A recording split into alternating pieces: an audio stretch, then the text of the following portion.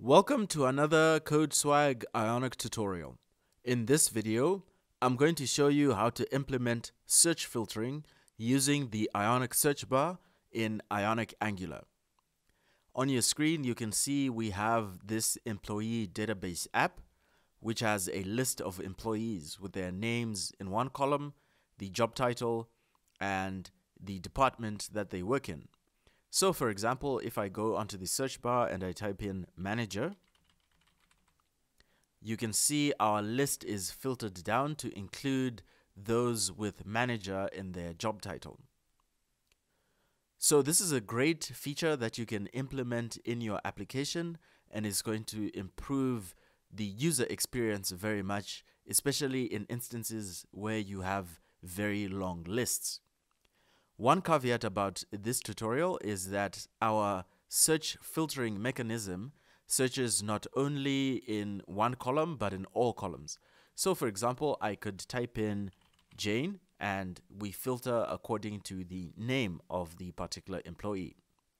I'm going to create a future tutorial where we will limit our search filtering to only one particular column or field. If you'd like to catch that tutorial, you can check out the link showing up in your screen right now, or if there's no link, then that means that I am yet to create that tutorial, in which case you should make sure to subscribe and hit the bell icon so that you can catch that tutorial when it's released. Without further ado, let's get started.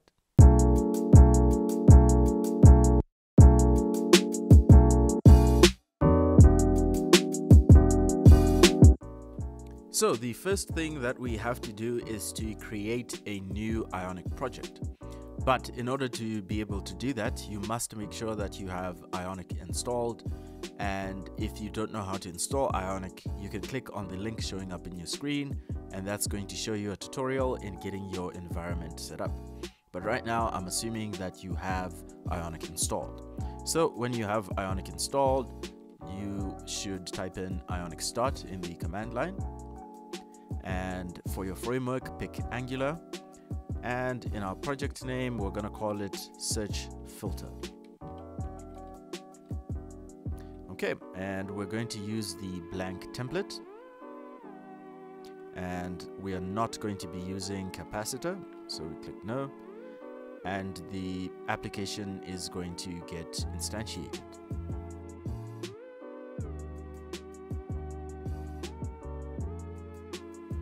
We are going to decline to create an Ionic account, and there we go, our application has been created. So let's clear our screen and navigate into the application folder.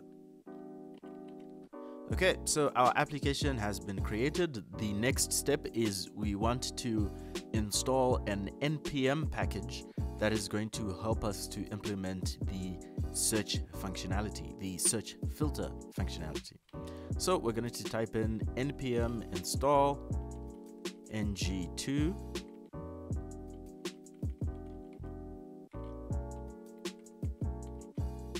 npm install ng2 search filter. Press enter. Alright, great, it's been installed. Then we're going to clear our screen.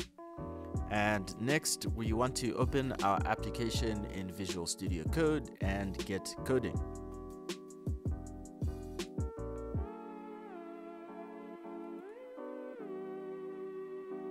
So we want to go to source, app, home, and we're going to be working with this, our home page. The first step is we want to go to home.module.ts. Let me increase the size of the font.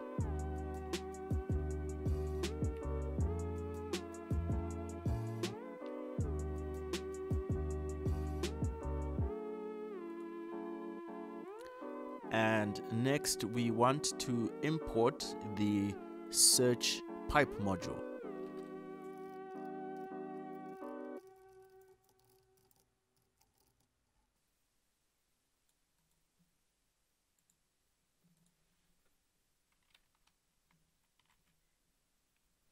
So we are importing the ng2 search pipe module from the ng2 search filter that we installed in the previous step. And we are going to add this class right here to our imports. Make sure that you add a comma there. And that's it. We're going to press Control S or Command S on a Mac in order to save. And next, we want to go to the home.page.ts. So here we go, home.page.ts. And let's close that.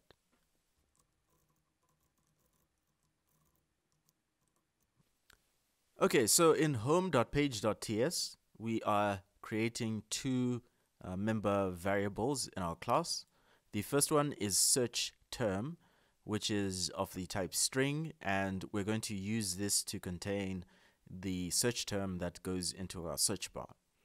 And then next, we are going to create an array which is going to contain the employees in our database. This is going to be a very simple example, so we are not getting employees from a server or anything like that. We're just going to focus on the functionality that does search filtering.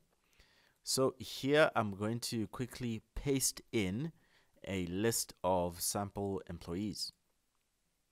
So you can see we have in our array, sorry, let me get rid of that duplication. We have an array, and the array is going to contain objects. And each object has a name property, a position property, and a department property. So this object represents one employee, this is another employee, etc., etc. So this is in our home.page.ts. Let's save this file. Next, we are going to go to home.page.html. And in home.page.html, we want to get rid of this content that is already there. Here, we're going to change that to employee database. And I just want to make this quick change here.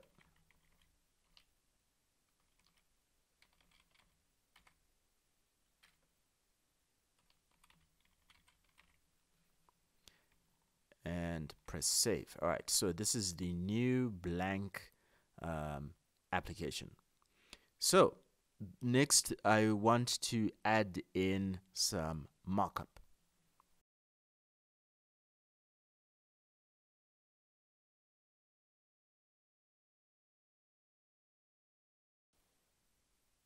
Okay, so here's the basic code that we've added to our template. So we have an ion list, and in the ion list we have ion items, and the ion item is going to be dynamically generated from the array of employees that we have. So for each ion item, we're going to display the name of the employee, their position, and their department. So let's save this and check it out in our browser. So Control S to save. And next, we're going to go back to the terminal. And in the terminal, we are going to type in the command ionic serve. Okay, so here we go. We have our list of employees right there. So let's go back to the application and now implement our search bar with the list filtering capability.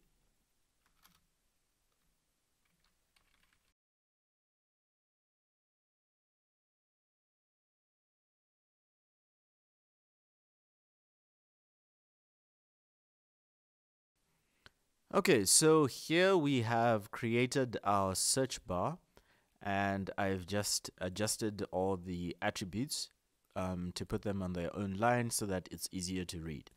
So first of all, we've created a placeholder. So this placeholder is going to appear in the search bar.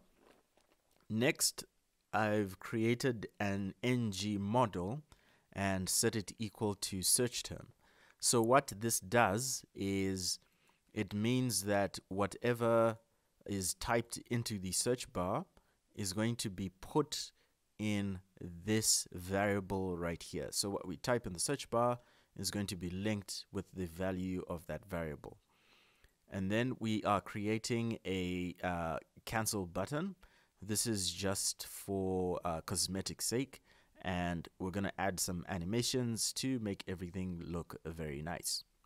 And then we've also made changes to our ion list. So here, where we are looping through the employees array, we've added this pipe.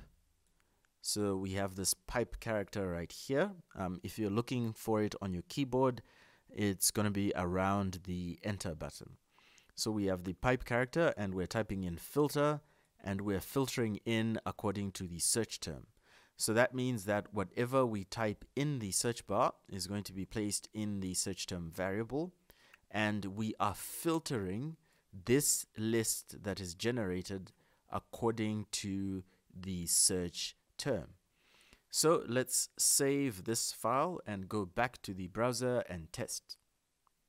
So we are back in the browser, and we can see we have our search bar up here, and you can see the placeholder text that says try Jane. And when we click, you can see our cancel bar shows up, and we have some very nice animations that is showing how it works. So if I type in Jane, you can see our list has been filtered, and I can try production, for example, and we can see every employee who's in the production department. So that's it. That's how you can implement simple search filtering in your Ionic application. If you'd like to know how to implement search filtering only on a particular field, then check out the video link showing in the corner of your screen right now or in the description below. Or if you don't find such a link in the description, then that means that I am yet to publish that video, which means that you should click the red subscribe button, hit the bell icon so that you can be notified when that video is up, and also when future videos have been uploaded. Thank you very much for watching this video. See you in the next tutorial.